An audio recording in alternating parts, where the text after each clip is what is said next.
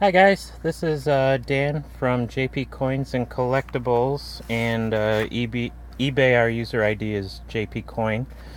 I wanted to take a video because 12 pictures doesn't really give you a good idea of what we're looking at with this amazing collection from H.W. Fay, with Vachel Lindsay and several other early American poets.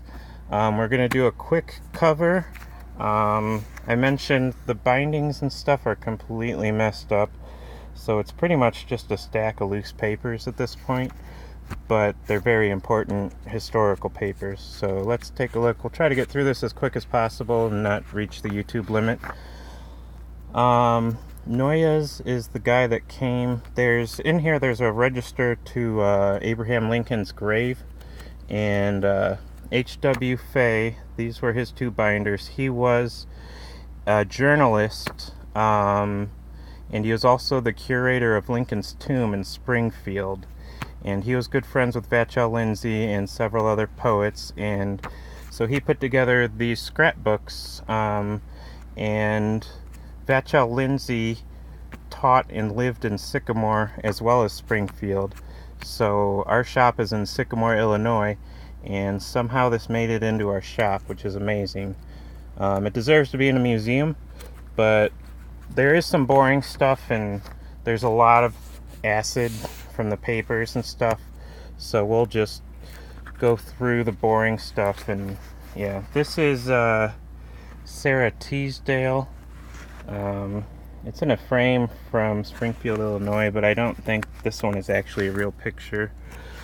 I apologize, I'm in a bed right now because I'm bedridden at the moment. I have MS, so we're going to get through this as best we can.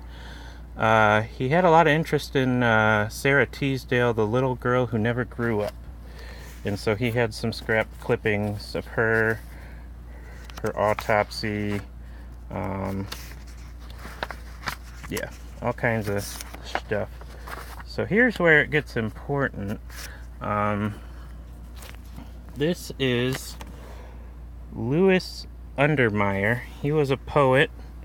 1933, he sent this signed picture from Herbert George Studio in Springfield, Illinois, and he kept the envelope that he sent it in. So H.W. Fay, Esquire, Custodian, Lincoln's Tomb, Springfield, Illinois, and it's from Louis Untermeyer. And he even put a little picture of himself in the front of it. But this is a real authentic picture, and it is hand signed by Louis Untermeyer. So that's in there. Some more of the boring stuff is just clippings of newspapers. We'll get to the exciting stuff here soon. This is the graduating class that Vachel Lindsay was in. And this is a note of where he's sitting. He's number 43. Not really that interesting. That's something you can just get from the records. Alfred Noyes is, I think, who visited from the Britain, and saw Lincoln's tomb and signed the register for H.W. Fay so that he could have a signature.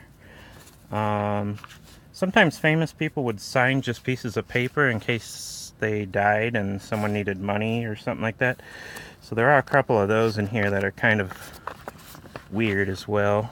Here's some more of the unexciting stuff you can just print out from. This is John Drinkwater. He's in another picture. Oh, here we go. This is a beautiful picture of Vachel Lindsay and his mother standing in front of their house in Sycamore, I believe. And it's just a great candid shot. It is a real picture. He put a lot of his pictures in here. This is To My Dear Friend H.W. Fay from George L.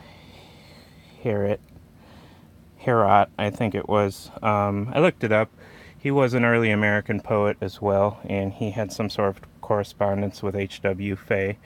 And he sent him this picture of himself that he had signed the border of. So that's another American poet with a signature. This is some more boring stuff. This is Lincoln's tomb register. Alfred Noyes from England visited in 1942, December 15th. He's the only person that's signed on this. There was some sort of paper that Acid did the back of it.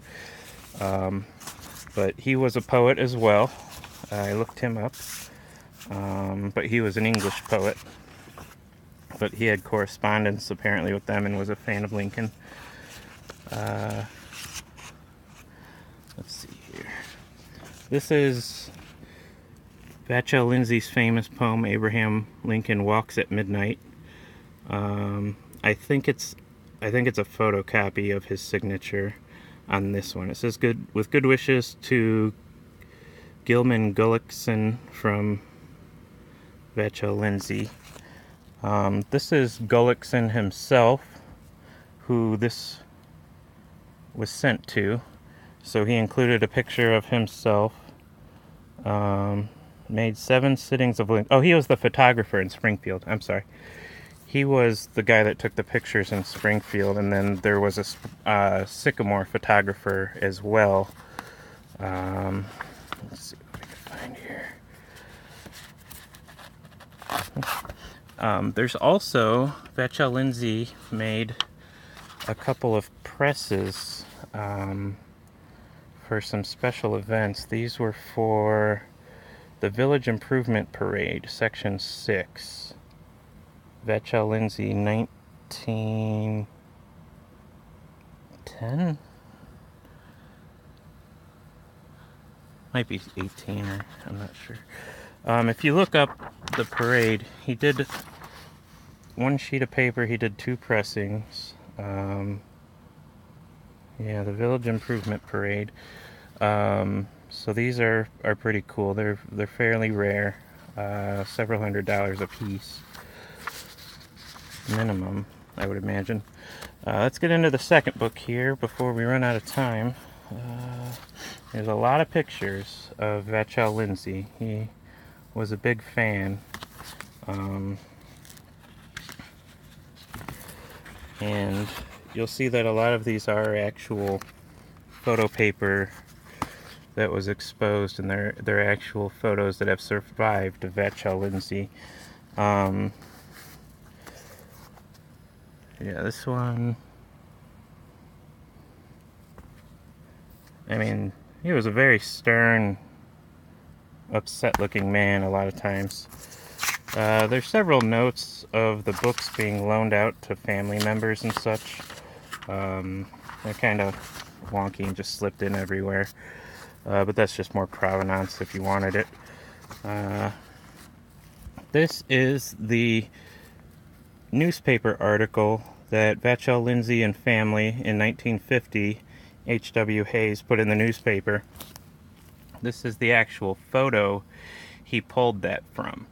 So this was by Herbert George in Springfield, Illinois. A wonderful photo of his children and his wife and him just being happy people for what I can only imagine is one of the few times in his life, it seems like, from the rest of the pictures and his poetry. But beautiful picture of his family. And then it's neat that he took the newspaper article that he used it in as well. Here's another shot of him and his mother. Very stern woman. Here's another shot of him on his own. I mean, there's just so much here that needs to be re-preserved and put in a museum. He's looking a little smiley or coy. Here we go. This is a neat one. I like these photos. Take a look at that. How cool is that? That's DeKalb, Illinois. It was taken by Gullickson Studios. Or Victor George Studio, and it's in a Gullickson frame. But look how cool that is. They did like a removal of him and put him on just a background, really makes them pop out of the background. This, Victor George, 1922, he took this photo. This is very fancy photo paper. It's textured. And it says, "My very good wishes to H.W. Fay, Michael Vachel Lindsay, December 25th, 1923. And that's handwritten with a pen, so that is an actual Vachel Lindsay signature. And it's also a Victor George signature. That's just a neat one. This one, I think this was the last picture. Come on. Why aren't you? Well, we'll do it that way. I believe this was the last picture taken of Vachel Lindsay before he died. I might be mistaken. It might be one of the other ones in here, but that's a real picture. Let's see what else we have. So, a grumpy looking picture. Here's another picture of him just looking off into the distance. This is an interesting one. This is in front of Lincoln's tomb, and it's got Lindsay, Johnson, and Drinkwater all hanging out. But I don't know what kind of connection they actually had or why they were hanging out in front of Lincoln's tomb. But interesting photo nonetheless. Here's another Lindsay portrait. And then it's interesting. You just kind of watch him become more and more disheveled until he died. Obviously, his death was not expected for everyone, but he expected it, I guess. But yeah, he just gets more and more disheveled until he passed away. This is the actual photo of the graduation. We had the cutouts in a couple photos from the newspaper. This is hand-signed by Vachel Lindsay as well. This is his hand-signed graduating picture, which is, I mean, these things are just priceless. If you're a fan of poets and early American poetry, this stuff should really speak to you. Oh, this was cool too. Vachel Lindsay Memorial Festival, Culver Stockton College, Assembly 11 o'clock, November 16th, 1934. This is signed by, George L. Hard, R. Diller. There's the people that it's signed by are named in the program. Let's see. Yeah, Mr. George L. Hart is there. And then Diller. Isaac R. Diller. Reception in honor of the Board of Judges for the Vachel Lindsay Memorial Poetry Contest and Mr. Isaac R. Diller. They're early American poets, and they had a big old party for Lindsay. This is just a newspaper article, as is that. And let's see. Yep, I think that's about the end of it. Oh, this is interesting too. It's talking about the giving people signatures. This says, to Ms. Dr. H.W. Fay. This signature was given to me by Ms. Lindsay the year of her husband's death. Mrs. Edward Imea George Prez, I'm not sure, but that's the signature. That's Vachel Lindsay's signature.